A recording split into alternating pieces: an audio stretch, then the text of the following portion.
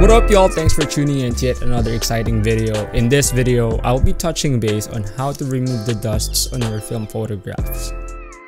To some, it may depend on the look that they want to achieve on their film photographs. That being said, some may want to incorporate the dusts from the negatives as an aesthetic to the photos or to convey certain type of emotions. But sometimes it can distract the viewer's attention to the main focal point of the image, hence removing the dust from the images in post. Before I touch base on how I remove the dust on my photos in post, since I scan my own films, I use these tools when I scan my negatives.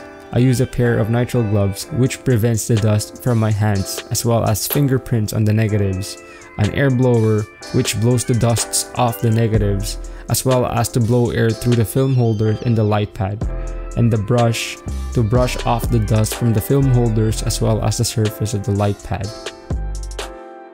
I will be making a video on how I scan my film negatives, so stay tuned and make sure to be subscribed on the channel. It's worth mentioning that the pre-scan procedure that I do helps for a faster post-editing workflow, simply because some of the negatives will have little to no dust at all. Therefore, I do not need to do any dust removal in post.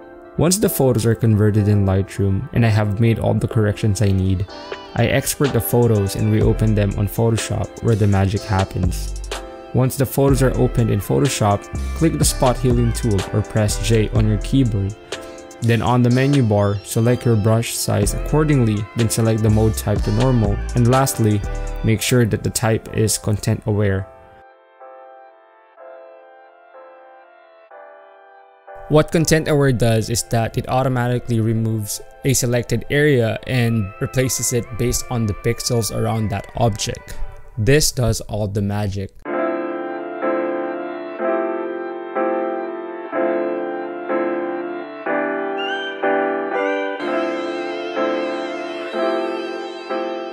When I am removing the dust on Photoshop, I would normally take my time and adjust my brush size accordingly to avoid removing wanted parts of the image.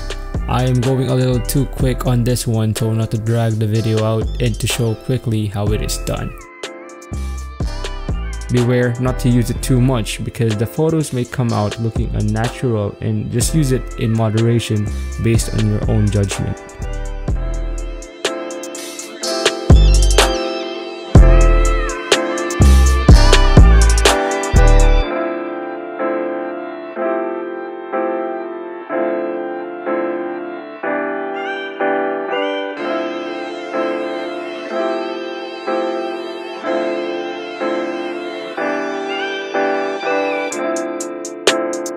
And just like that, your photos are dust-free. This method is not only applicable to film photos. This can also be applied to any other photos where you might need to remove unwanted elements that may distract your viewer's attention.